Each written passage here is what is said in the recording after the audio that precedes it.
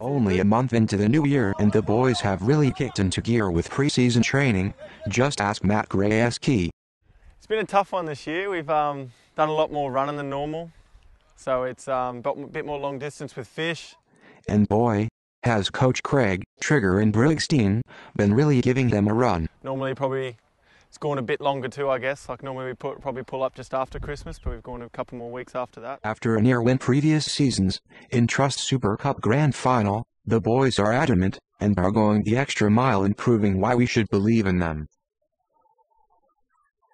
Mentality for next season is shaping up strong, and keeping the same squad can only improve their already stellar chemistry. Got the main core group sticking around, so with everyone here sort of thing, you think we'd just build on what we had last year. All they are saying is keep an eye on this season.